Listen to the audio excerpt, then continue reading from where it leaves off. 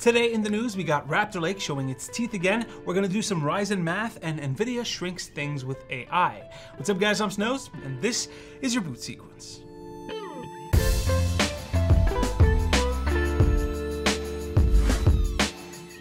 Before that, let me take a quick second to thank our sponsor, KeysFan.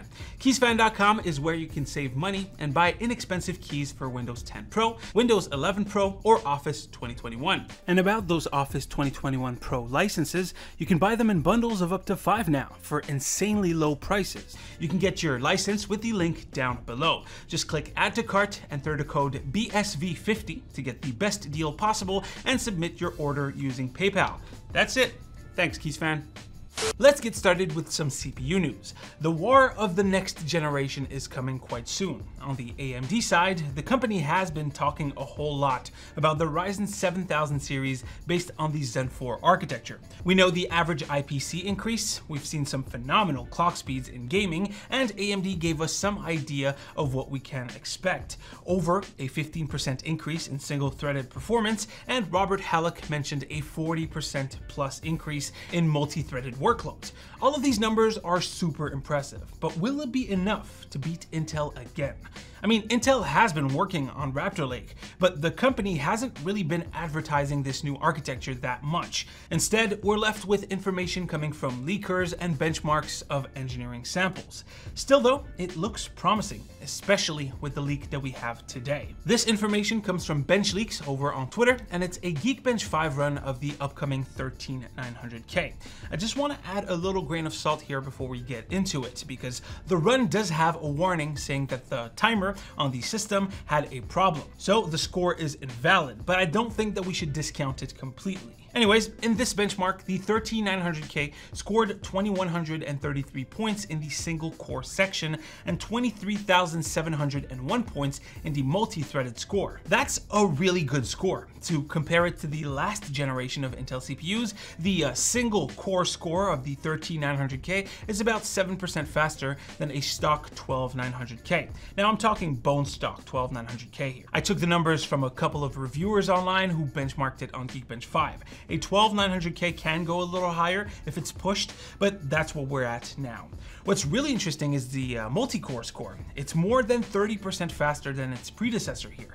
Now you might say, okay, but AMD said that they would have over a 15% increase in single-threaded workloads and 40% in multi when compared to their last generation. Well, yeah, it's a pretty big leap. So let's actually compare Intel's next generation to AMD's next generation in Geekbench 5 using some napkin math. For that, we'll start by taking some 5950X scores here. On average, the stock 5950X scores about 1700 points in the single-threaded bench. Now, we don't know what AMD meant by over 15% in single-threaded uplift, but Robert Hallock said that AMD was conservative here. Could be 16%, could be 19%, so let's go overboard and tack on a good 25% to that score. That's 2125 points. Now, if we look at the multi-core score, an average 5950X will score 16,500 points. Robert Hallock said that they've reached a 40+ performance increase, so let's add 45%, and that score is 23,925 points. If we do the comparison, it looks like both companies will have very similar CPUs in terms of performance for the next generation. The difference here though is that the Intel chip is rumored to reach even higher single core performance, up to 2300 points, which would put it in the lead by a good 7%. And at that point, you might ask, well, the power consumption gap is huge. Well, it used to be. Between AMD and Intel, the gap is kind of gone. Raptor Lake is set to keep the same power envelope as Alder Lake, so the max turbo will reach about 240-ish watts. And with AMD's new chip and new platform, they say up to a 170 watt TDP with a PPT of 230 watts. Whether the new Ryzen 7000 chips will actually use that much power is still to be determined, but I don't think that a Zen 4 CPU with 16 cores is going to sip power. should not have done that motion. Anyways, we're just a couple of months away from both releases, so I'll keep you updated if anything changes. But it looks like we're in for one hell of a choice. What are your thoughts on all this? If Intel was to win it in this next generation, would you still stick to AMD because of their, I don't know, platform longevity? Is price going to dictate your decision, or are you going for performance at all costs?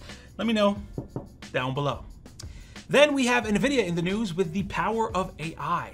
The company's researchers recently developed a deep learning model to help chip design. It's called Prefix RL, and it basically optimizes circuits to achieve simpler chip designs. All of that while keeping the same performance, thermals, and latency. Compared to other companies who also use AI in their chip design, NVIDIA managed to make their chip 25% smaller than other AI tools from other companies that do the same thing. It didn't come cheap though. The GPUs that ran the model needed 256 CPU cores each. We don't know how many of those GPUs were there, but it totaled 32,000 GPU hours. This is going to give NVIDIA a huge advantage in their in-house chip designs. For now, at least, until somebody figures out a better AI. Anyways, guys, that is pretty much it for today's catch-up. Hopefully you've enjoyed. Drop a like if you liked it, a comment if you want to talk about today's stories. Right here is a video that didn't perform well, and I would appreciate it if you went and watched it. And right here is the subscribe button. As usual, stay frosty, my dudes, and I'll see you on the next one. Take care. Honesty. Man, you hit.